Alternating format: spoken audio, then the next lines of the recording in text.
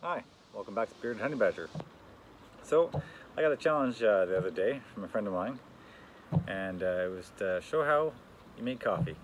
Well, this is how we make coffee on the trail. We have some other options, but normally we'll use jet boil. We use this little percolator, and we'll grind some fresh beans. So today we're going to use some Morning Rise Overland blend from our friends at 410 Expedition and Devil Head Coffee in Alberta. So that's what we're using, and we'll get started.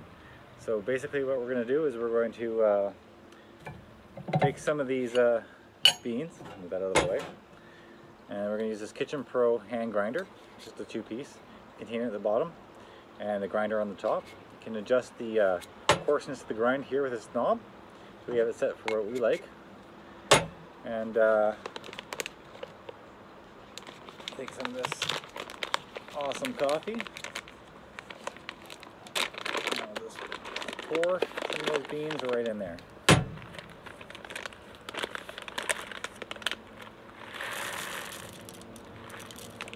we go. Seal that back up for later. I usually save this for when I'm out on the trail, so I always have a good selection of coffee. So we've got the beans in there, I'm going to put the lid on, and then we're just going to grind away. It doesn't take very long, and you get that taste of fresh ground coffee, which is awfully nice in the morning.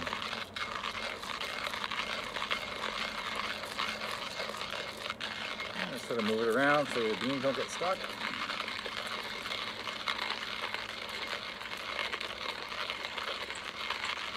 And take a look.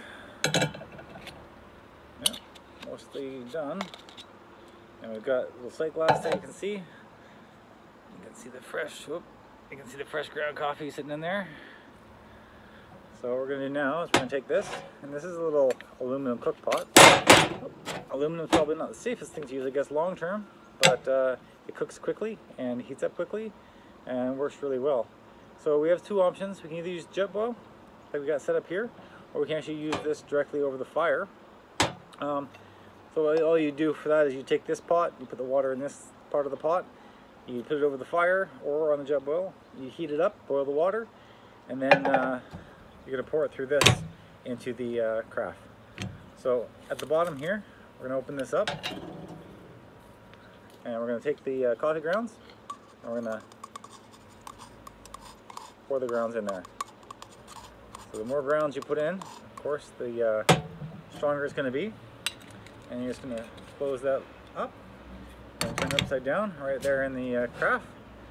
So instead of using this to boil the water today, we're going to use our jet boil. It'll be a lot faster.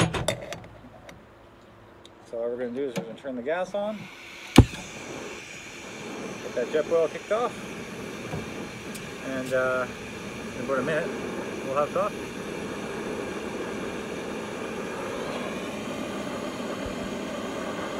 And we're back. So the coffee, the water anyway, is done boiling.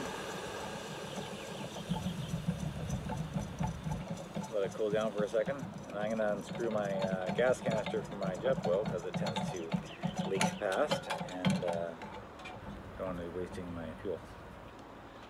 So all we do now is we take the coffee. And like I said, this can be done two ways. This can be done using the boiler, or you can just pour directly through the filter here.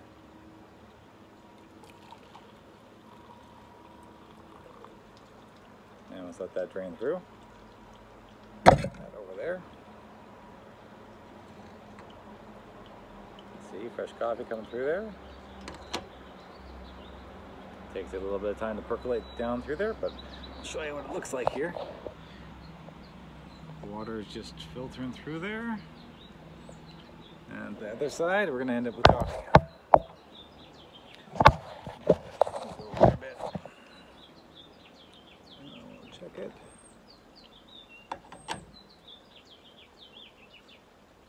This is classic drip coffee. Basically, it's just running through the filter and creating the coffee at the bottom. Add a little bit more water here.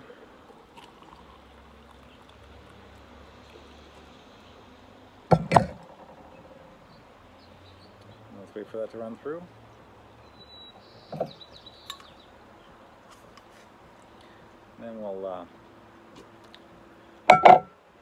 pour that. You can either drink it right out of there, so just remove the filter and drink it right out of the coffee cup if you don't have to bring an extra mug.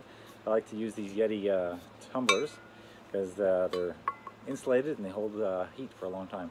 So you can drink a coffee while you're sitting around the campfire, or you can drink coffee in the morning while you're packing up, and it stays pretty nice and hot.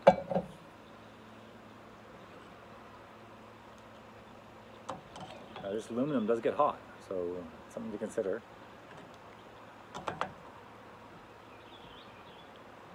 Put that in the boiler, and I'll show you. And voila, you have coffee.